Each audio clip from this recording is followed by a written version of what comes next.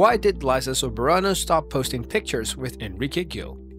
Liza Soberano addressed why she hasn't shared anything about her lover Enrique Gil on her social media platforms in recent months. Everyone, welcome back! Today's video will discuss the internet's obsession why Liza Soberano stopped posting pictures with Enrique Gil. Don't forget to subscribe to our channel. Let's get started. Liza said in an interview with Bea Alonso for her vlog that she wants to avoid the love team notion and develop a solo career.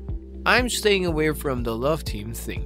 It's hard because everything that I'm trying to do now as a solo artist isn't being taken seriously or isn't being respected. It's being interpreted negatively," Liza elaborated. In the same interview, Liza also addressed whether she ever had a romantic relationship with her current manager James Reid. "Me and James, no, we never had a thing.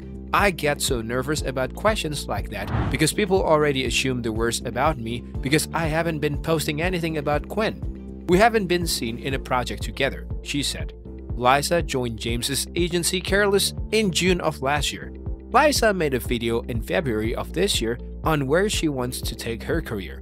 In the vlog, she said, "I obviously know that it would be much easier to just stick to what has been working for me, to stay forever the same, and I know and I understand that it's unfair to all of the Liza Soberano fans and all the Liz Gwen fans. But I hope you understand that by doing so, by giving into the pressure of doing what everybody else wants for me, I am being unfair to myself, Hope Soberano." Liza and Enrique first appeared together on television in the 2014 ABS-CBN series. They then starred in the 2016 musical Dolce Amore and the 2019 action-adventure Pagani. In 2015, the duo made their film debut as a couple in Just the Way You Are.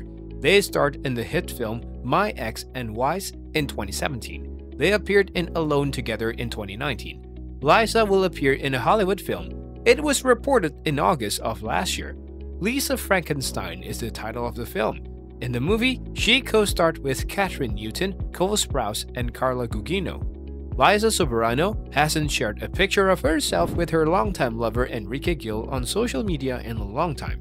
In a recent interview with Bea Alonso, the controversial actress said she had made the purposeful choice to stop posting images of them as part of her pledge to distance herself from their love team and concentrate on her solo career.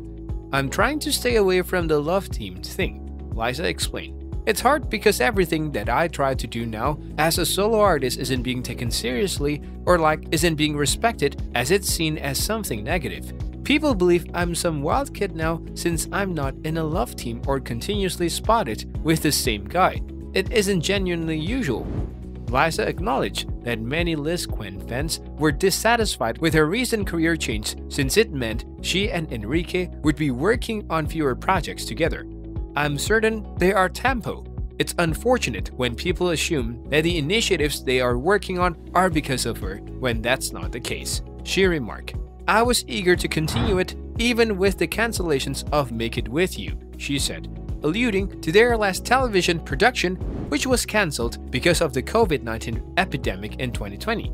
"It was also a very uncertain moment. The narrative would have made no sense if all of the older individuals in the room had not been taped.